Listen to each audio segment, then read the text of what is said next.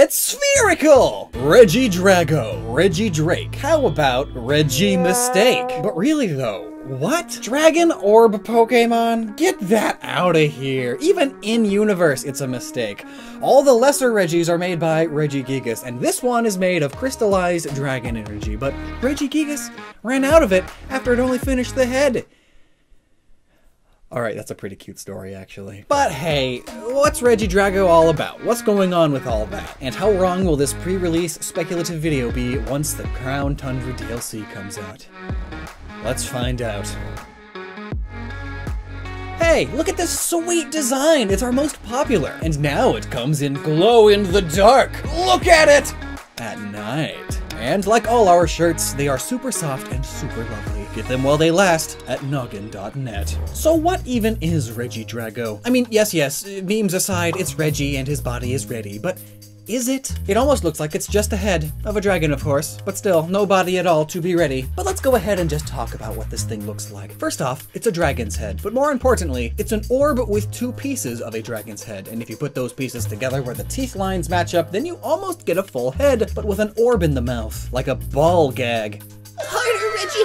Being named Regidrago is in tune with the other Regis. Essentially, Regi is Latin for royal, so in this case the name's Royal Dragon, or possibly Kingly Dragon. And again, it has an age motif, like the other Regis. Stone Age, Ice Age, Iron Age, and now we have the Age of Electricity and the Dark Ages. Really, the Dark Age is just another normally negative term used to describe the Middle Ages. It was the period of time between the fall of the Roman Empire and the beginning of the Italian Renaissance. The Age of Discovery and all that. The term Dark Ages was coined by an Italian scholar named Francesco Petrarch, who lived from 1304 to 1374. He used this label to describe what he perceived as a lack of quality in the Latin literature of his day. Others came along and expanded this designation to include not only literature, but also just culture in general. It was a very dark time. The term thus evolved as a designation for the supposed lack of culture and lack of advancement. There was no enlightenment happening, thus it was a dark age. Europe during this medieval period, yeah, if you look at the history and everything, it's pretty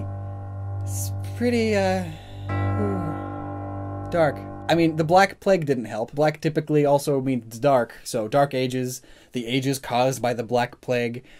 However, it is important that we understand that the Dark Ages is merely a spooky term for the medieval age. You know, the one with knights and horses, neither of which exist anymore, so there's a fun fact for you. Trust me, this will all make sense eventually. Let me keep explaining things. The Dark Age was a time of general human wickedness. I mean, this was the birth of the extreme torture industry, wars galore, crusades even, population wiping plagues, and any amount of scientific advancement was considered blasphemy by many. So, not much happened besides all of the people that were being burned on the pyre because they floated like a duck. I hear that some people even wanted to build bridges out of suspected witches, because then the bridge would never collapse. Either way though, there was a lot of magic and myths forming in Europe during these times. One of the more notable figures was Merlin, King Arthur's court mage, and no matter what I say about him, just know that I'm right, because things change over the years. Just because he wasn't a wizard in the original tale doesn't mean that he hasn't become some mystical mage in our stories today. I mean, just thinking about him makes me think of a pointy hat, star-robed, crystal-using boss dude. Do we still say boss? Is that cool? Can it be cool again? When you think of Merlin, you think of old mage with arcane powers. And if you haven't seen my Dragon Types Explained video, then go check that out, because we all agree I'm right here. Dragons are basically magic. The dragon energy, or the dragon type, then comes from some arcane power, similar to a sorcerer's dragon's magic. It's then crystallized into a physical form, as many magically charged soul gems and orbs often are. It's just raw sorcery infused into the earth itself. When using a dragon-type Pokemon move, the user is tapping into this energy of sorts to produce the effects of the moves. It's how you differentiate a dragon-type fiery breath from a fire-type fiery breath. It's how you differentiate a dragon claw from a normal claw attack. One is charged with this arcane power, the other is not. You can see it in the colors of the animations of the moves. In many fantasy worlds, this energy is called mana, sometimes mana, or sometimes the Aether or something, and depending on who you ask, you could get a very different answer.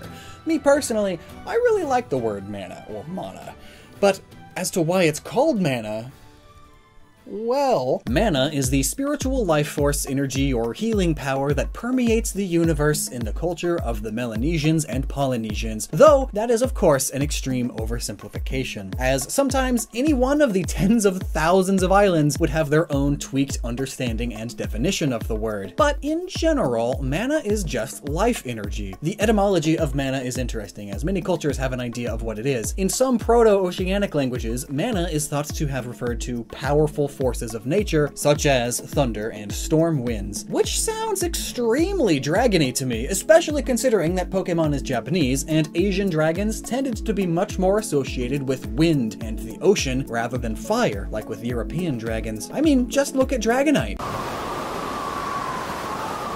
Now, as for how we see mana today in the gaming world as a means of quantifying magic, that's mainly thanks to Dungeons & Dragons, but the inspiration then for Dungeons & Dragons and other such role-playing games were from the Melanesians' folklore explained in the book The Melanesians: Studies in Their Anthropology and Folklore, written by Robert Henry Cordington, which discussed topics such as mana and magical energies being quantified, which was a new idea to Europeans, who basically all viewed magic as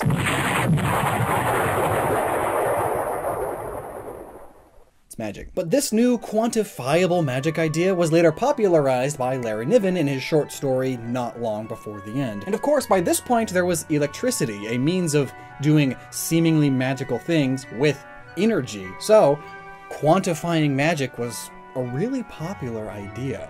It's also similar to how we view ki and chakras and other sorts of metaphysical powers and energies. They are all different forms of magic to us these days.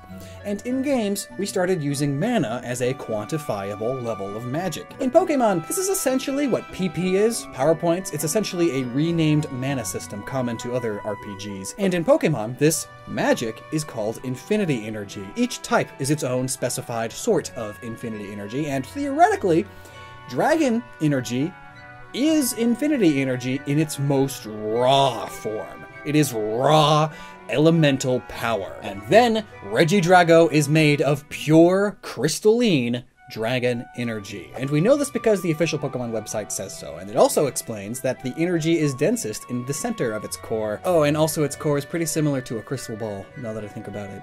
And Merlin and magic and dragons all love crystal balls and wizard's orbs, things normally used to magically see a hero wherever they are. And they've also been known to be used as the catalyst in magic and spells. But again, back to Regidrago, folklore tells us that the legendary Pokemon Regigigas tried to create a Pokemon from crystallized dragon energy, but ran out of crystals and was only able to complete the head. People of old feared that if Regidrago were to be completed, it would merely rain destruction on their land, so they sealed it away within a temple. This actually really helps our Dark Ages idea. People were legitimately terrified of magic, mainly because of the church and all, but in the Pokemon world, they have much more of a right to fear magic, especially before they had Pokeballs. Fun fact reminder, before they were called Pokemon in the Pokemon universe, they were known as magical creatures. And dragon moves were especially devastating, again, because of twisters. And I mean, like, Draco Meteor. Yeah, it just summons meteors. That's really bad for all the small villages. So if I caught wind that there was a being being built made of pure dragon energy, I'd for sure want to seal that away. Don't want to wake up one morning to your house and farm missing all around you. Now, Regigigas made all these Regigolems, but he didn't have enough dragon energy to finish this one. Why? Well, have you ever had to build a big Gunpla for the first time, and it's like, and step 3, finish the rest of the owl? Maybe Regigigas just didn't know how. Or, let's be real for a second, it's probably really hard to crystallize dragon energy. I mean, the others, he's got rocks laying around, there's metals all throughout the ground, ice, it's easy enough too. But crystallizing anything is hard enough as it is, but now try crystallizing a magical part of the fabric of the universe. Yeah, I'm surprised Regigigas even got the head done.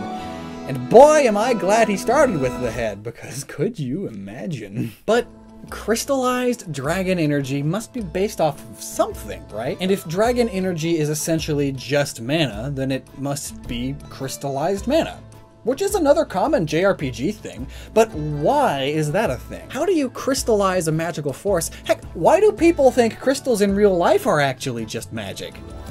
Let's start with that. So a crystal, as we all know, are normally minerals that are deposited slowly over time in a very specific molecular structure known as a crystalline structure. These are very regularly uniform and straight, forming almost perfect boxes or columns and rows of atoms.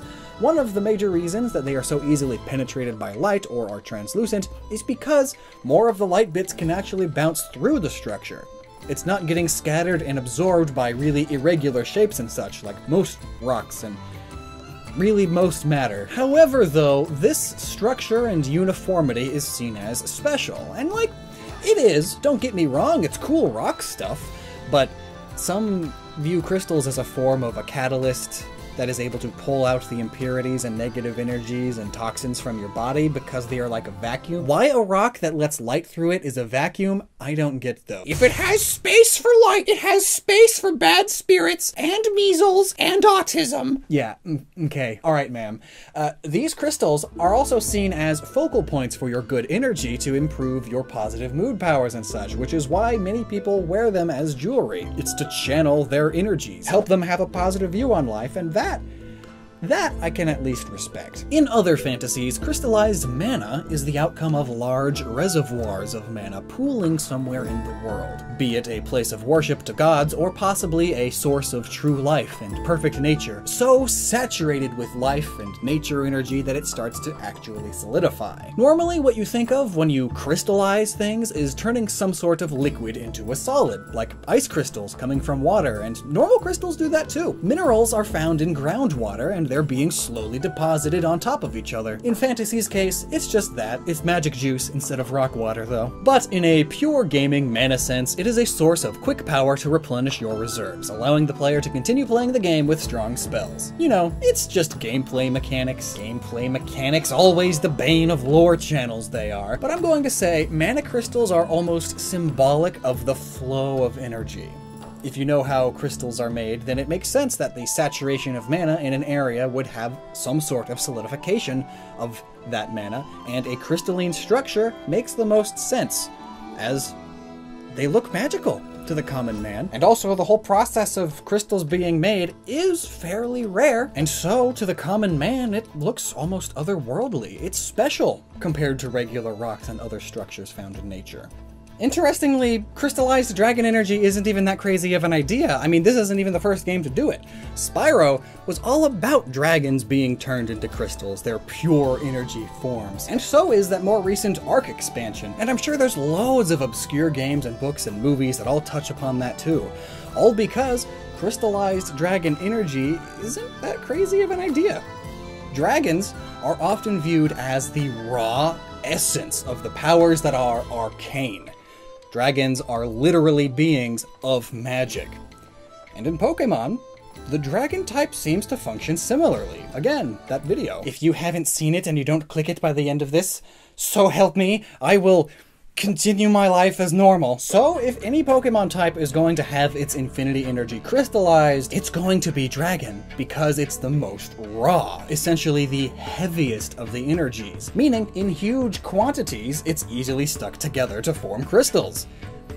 At least a lot easier than the other types. And then Regigigas took the crystals to form this creature. But beyond being complicated, why give up? Well, it could be that Regigigas didn't necessarily give up, rather it just ran out of crystals to use. By the time Regigigas found more, it was too late, and Regidrago woke up. But why did Regigigas start? Is it just as a means of symbolizing the age of dragons, the Middle Ages, the Dark Ages? Perhaps, but that and the age of electricity aren't exactly close enough to each other to justify them sharing the same ruins. And also, the other Regis are all super ancient human time periods, you know? Why the huge gap? Those are probably questions that will be answered in the Crown Tundra DLC or the anime. But here is a theory that I think holds some pretty interesting ground. So, there's already been a theory for a while that the original dragon was originally in Galar, or at least the twin princes were descended from it, similar to how the British Empire eventually led to the United States. It's basically America's dad. So, perhaps after the original dragon left Galar, or after it split, it left behind a bunch of crystallized dragon energy in whatever sort of energy explosion the splitting caused, like splitting a magical atom. This, of course, led to Reshiram, Zekrom, and Kyurem, and maybe to restore order, Regigigas tried making the original dragon again, putting all of these shards of crystallized dragon energy from the original dragon back together. But because most of the energy went into making the Tau Trio, there was simply nowhere near enough crystallized dragon energy to complete a dragon, and so Regigigas was stuck making just the head. And now, there's just a dragon golem. "Here you go," says Regigigas, and the people were scared of it, so they locked it away.